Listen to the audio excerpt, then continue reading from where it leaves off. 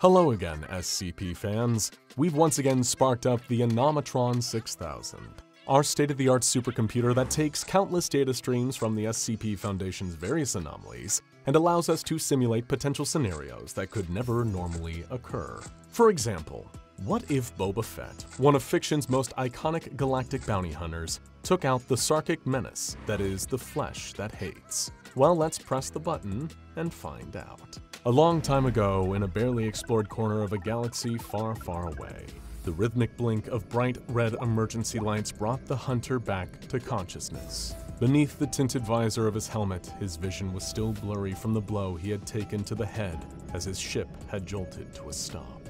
Blinking away the haze clouding his eyesight, he focused on the lights still flashing up at him from the console in front of the seat he was strapped into. Wait, was he?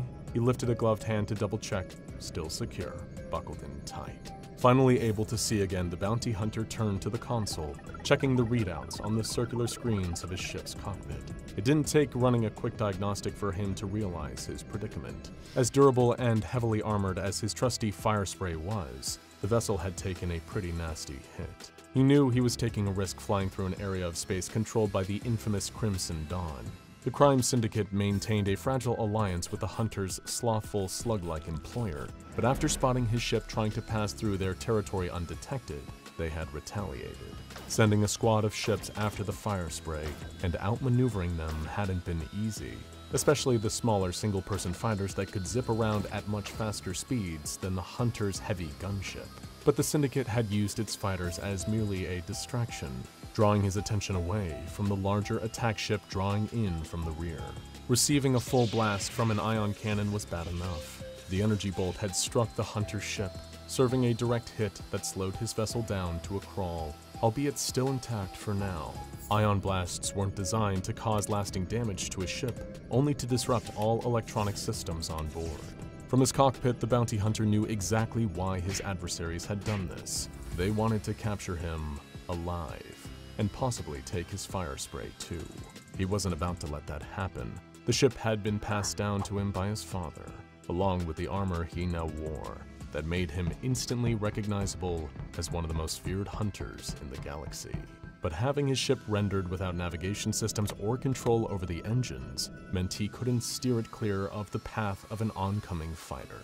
The smaller ship moved to swerve out of the way, only too late. It clipped the fire spray's wing, causing the hunter to lurch forward and hit his head as his ship spun out of control, drifting away lost in space. By the time he came back around, he found himself adrift in an unfamiliar, uncharted corner of the galaxy. His ship was still badly damaged, running on a reserve of emergency power that was quickly depleting. The hunter fumbled with the controls, taking a look at the star map on his display.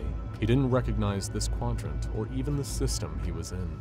There was one planet looming ahead, a green and blue world with a single neighboring moon.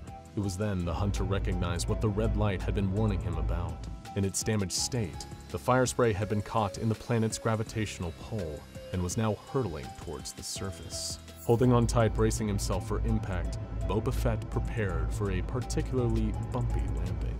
The entire ship buckled as it passed through the planet's upper atmosphere, the metalwork creaking as scraps were torn away from the outer hull by extreme G-forces. Boba yanked at the steering columns, barely able to change the course of his ship's descent. The power was still minimal after the ion attack, practically running on fumes. Looking out of the large front viewport, Fett could see streaks of heat as his fire spray plummeted to the surface. He had an idea, a risky move, but it just might work. If it didn't, then his storied career as the galaxy's most infamous bounty hunter might just come to an unremarkable, anticlimactic ending. Pulling at the controls, he repositioned the ship's remaining fin-like wing, the one still mostly operational, and angled the fire spray so that its rear boosters were facing towards the planet, its internal gyro system keeping him sat upright. Still tumbling straight down, now in landing position, all Boba could do was hold tight and pray. Prayers that were answered when the console lit up with an alert. The heat of the re-entry had jump-started the engines, reigniting the gunship's propulsion system, not enough for sustained flight, but adequate to allow the hunter to control his descent and lessen the impact of the rough landing. The fire spray came to a crashing halt in the snow, still mostly intact but too badly damaged to take off. Clambering his way out, Boba Fett examined the wreckage of his ship. It had been in far worse scraps over the years, but every time the fire spray sustained damage, he couldn't help but think of what his father, Jango, would say, or his donor, as some would call him, given that Boba was a pure, unaltered genetic clone of his dad. Turning around, he looked out over the expanse of the frozen region he'd crashed on. The wind carried with it an icy bite. Fett was only shielded from it by the insulated flight suit he wore under his green painted plates of Beskar's steel armor. He lowered the antenna on his Mandalorian helmet, using its viewfinder to survey the horizon. Instantly, his eyes spotted a sign, a worn sheet of metal, half buried in the snow. There was something off about this sign, though, that instantly told Boba he wasn't on Hoth, Ilum, Ortho, Plutonia, or any other ice planet he knew of. He trudged closer to the sign, crossing the frozen tundra alone, the cape over his shoulder whipping in the freezing cold gale. Where there was a sign, there could easily be civilization, maybe even somewhere Fett could get parts to fix his inherited ship. He forced himself not to stop and examine the sign, but couldn't help glancing at it as he passed. Boba couldn't recognize the lettering written on it at all, not the characters that had printed on the metal, nor the word painted over it in red. At first, he thought it might be Auresh, but the closer he got, he realized it was a language he didn't understand. Continuing on past it, Boba tried to put thoughts of the sign out of his head, unaware that it read Lake Baikal, Siberia, and that someone had painted the Russian word for run over it. It didn't take long for Boba to reach the civilization that he was looking for, or what was left of it anyway. The small fishing town reminded him a little of the city of Mos Espa back on Tatooine, although it looked to have been abandoned for quite some time. The rickety buildings were all constructed out of wooden planks, with a thick coating of frost over almost every surface. As Boba marched further in, a gunslinger walking into a frozen ghost town, there was almost total silence. The cold winds had died down to barely a whisper now. The stranded bounty hunter looked around, finding no signs of anything nearby. No spaceport, no Jawas he could trade with, no townsfolk to ask for directions, no signs of life. Something moved behind him, causing Boba to instinctively whip around to face it, producing his EE-3 carbine blaster with a draw speed rivaled by few of the fastest hands in the galaxy. His weapon was trained on nothing. Whatever had caused the sound was nowhere to be seen. Keeping his gun up and at the ready in one hand, Boba reached for a button on one of his gauntlets. Within his helmet, the pure white of the snow blinked away, replaced by a blue filter, providing him with a heads-up display that highlighted any nearby heat signatures. There was a trail on the ground just a few feet from him. Not tracks, mind you. Just a single streak of warmth left carved through the snow.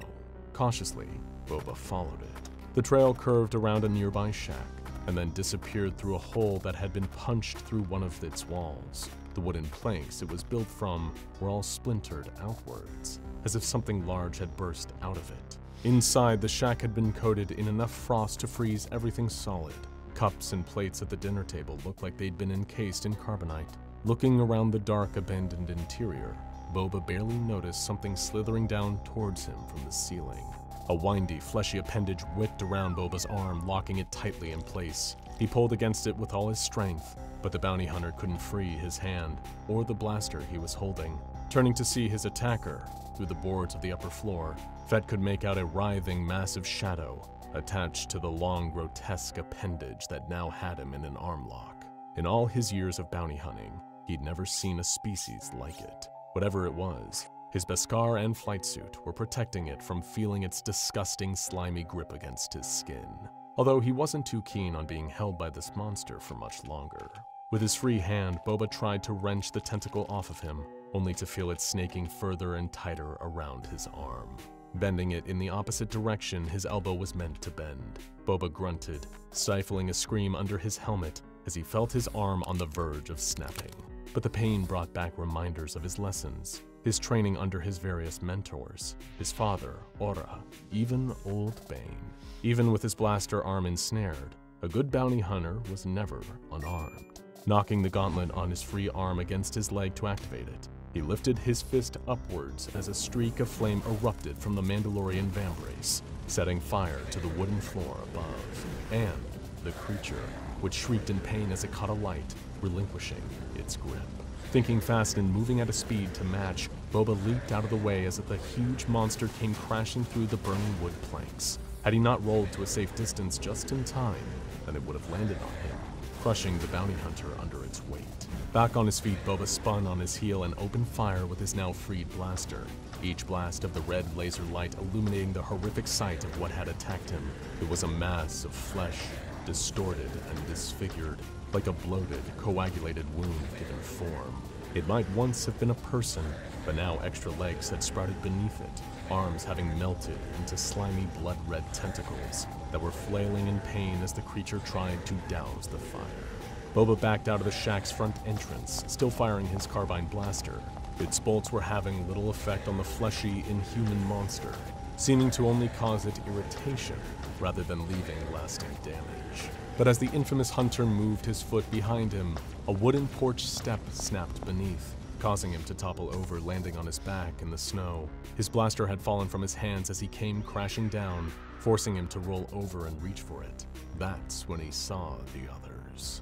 Emerging from the abandoned rural town, a group of nightmarish abominations were slithering out of nearby shacks. They shambled towards Boba, each one of them looking different from the next, but no less stomach-churning in their fleshy, blood-soaked appearances. Some were bipedal, walking on the remnants of 2 legs, but with their entire upper body fused into a single monstrous mass. Others looked like they had once been small animals, but had been cruelly and unnaturally twisted into amorphous, slimy mutations of their former selves. The horde of beings, a veritable smorgasbord of flesh that hates, were crawling towards Boba. He had spent the earliest parts of his childhood surrounded by cloners on Camino, alien experts in genetics. Since then, he'd been all over the galaxy and met people of all different species. It wasn't hard for Boba to see what these things, these monsters, were. They were the townsfolk that once lived in this snow-covered place. Or at least, they used to be people. Now, they were horrific.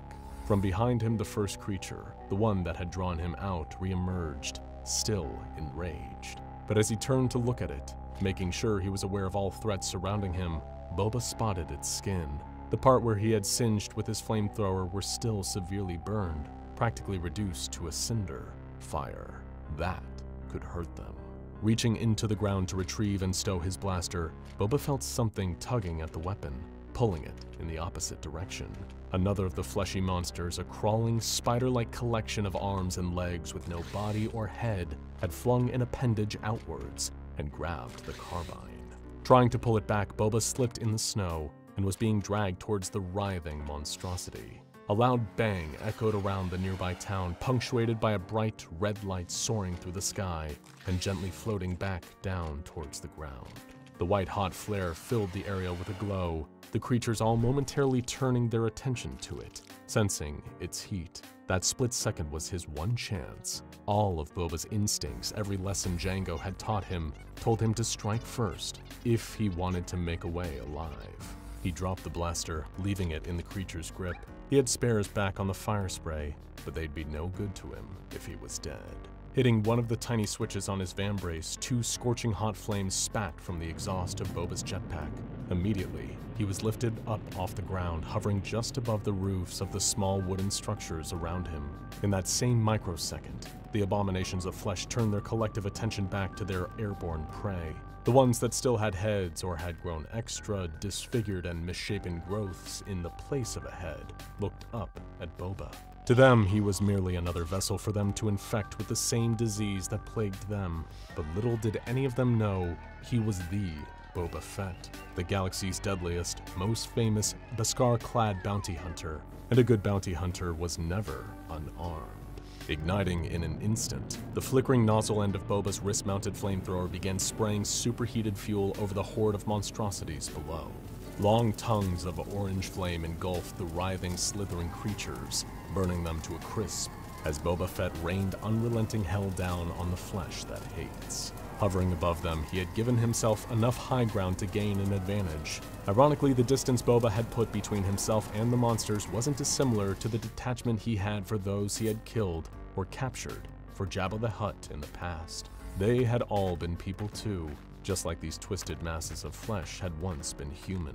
Putting those thoughts down like he'd been taught to, Boba's attention was focused on blasting any of the fleeing creatures, burning them with enough intensity to leave little behind but charred remains. Except he had forgotten, in his haste, to check behind him. The monster that had first attacked him was making quick work of scaling the nearest single-story shack and flailed one of its appendages at Boba. It caught him in mid-air, plucking him out of the sky and wrenching him back down to the snowy ground once more. Winded, Boba was grasping to catch his breath underneath his helmet. He certainly didn't need to look to know his jetpack had most likely been damaged by his fall. But that was currently the least of his worries. Towering above, looming over him, the repulsive monster looked like it was rearing up to pounce. Boba reached to relight his flamethrower, only for his gauntlet to spark. It had taken a hit on the way down, too. Desperation set in. He lifted his knee and fired 2 darts from the microcannons mounted on his yellow knee pads. The spiked darts became embedded in the fleshy creature's mass, barely phasing it. Loading a wrist rocket, Boba raised his other vambrace to fire, only for the arm he wore on it to be grabbed by one of the other creatures, still burning, half alive. Meanwhile, the one on the roof looked ready to leap.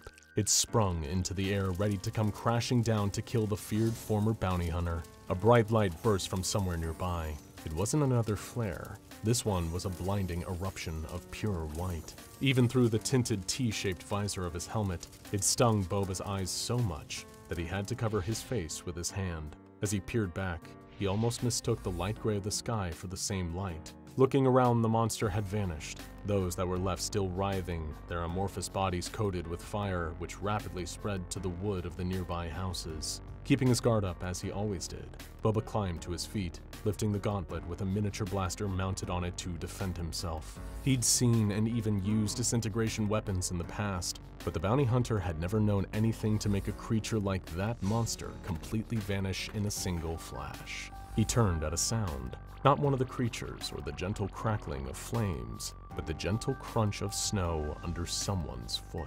3 strangers walked slowly up to Boba, not one among them flinching when he lifted his vambrace, standing his ground. Their clothing was patchwork, cobbled together from scraps, but looked similar to the same cloaks worn by the Jedi of old. As the group approached him, the bounty hunter noticed their bodies had also been altered, although not in the same way as the vile fleshy creatures that now littered the snow around him. Metalwork, mechanized components, and devices of all manner protruded from their uncovered arms and necks. Pieces of machinery, embedded in their skulls in place of their eyes. Boba was no stranger to cyborgs, those who had modified their own bodies with technological augmentations and modifications. One of the 3 was missing an entire hand in its place with what looked like some kind of cannon, still warm from having just fired. The cloaked, mechanized trio looked at Fett with curiosity, as if they were examining, no, admiring, his armor. Just like his damaged ship, Boba's armor belonged to his father, and if these 3 wanted to take it, they'd have to kill him for it. I take it that was your flare that distracted them? He growled beneath his helmet. The frontmost of the group nodded, bowing his head gently, indicating he meant no harm. Indeed. We saw something. A vessel, we believe, fall from the sky not far from here. The part man, part machine replied. Was that your craft, warrior? Lowering his arm at last, Boba nodded in response. Don't suppose you know where I can get my ship fixed? The hunter asked. We may be able to assist you. One of the 2 interjected. You have machinery. We watched you use it to fight. Are you one of us? I give my allegiance to no one. Boba stated as he eyed the speaker. He barely looked older than a teenager.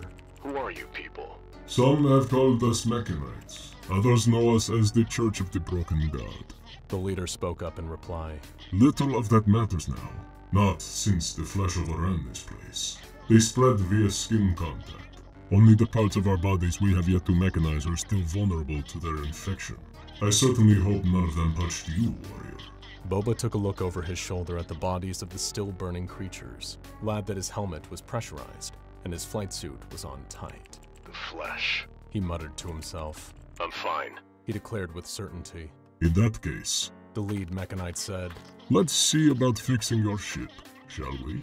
Now go and check out SCP-096 versus SCP-343 and SCP-049 versus SCP-173 if you want to hear more about the outcomes of more chaotic clashes between anomalies battling each other for supremacy.